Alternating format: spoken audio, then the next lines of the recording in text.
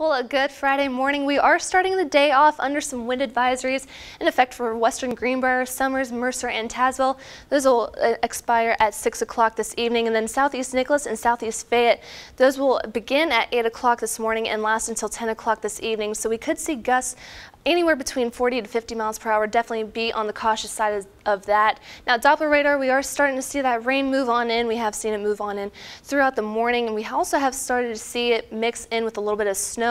We could see some heavier downpours at times throughout the day. Now, temperatures, we are starting off on the mild side compared to the beginning of the week. We are starting off in the upper 30s and some low to mid 40s, 46 degrees out in Pineville, 45 in Warba, a little bit cooler out towards Hinton, 36 degrees, 39 in Raynell, Fayetteville, and Oak Hill, and 41 up in Richwood. Now, as we go throughout the rest of the day, notice our temperatures warming on up to the mid to upper 40s, but that rain will continue. Once again, it could lead to some heavier downpours, leading to some ponding on the roadway. So allow yourself a little bit of extra time if you are traveling out on the roads today. Let me go into the overnight hours. Temperatures drop down into the 30s once again. We will see some scattered snow showers as we go through the day. Some of it could mix in with just a little bit of rain, but notice our high temperatures only getting up to the mid to upper 30s for tomorrow.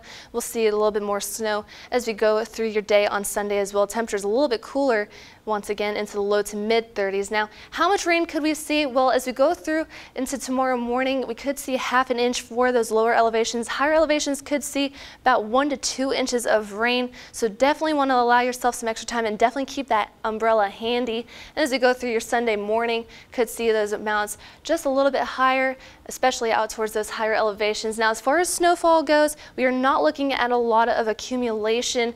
We could see maybe a dusting to a trace for as we go into tomorrow afternoon and evening. Then we go into Sunday morning.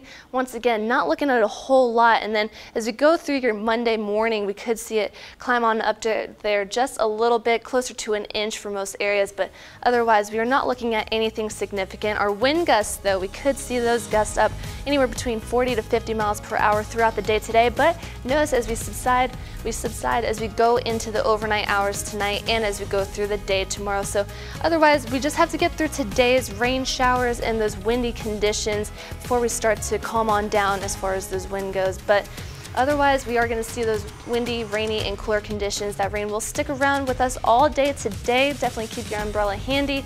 Temperatures climbing on up into the mid to upper 40s. So the next 7 days looks like a lot. We will see those showers stick around for today. Temperatures remaining on the milder side. We will start to see those snow showers move on in as we go into the weekend. Temperatures cooling on down just a little bit into the mid to upper 30s. We will start to dry on out just a little bit as we go into your Mondays, some morning snow showers, and then we'll see mostly cloudy skies as we go into the rest of your week next week. Temperatures beginning to warm up just a little bit into the low to mid 40s.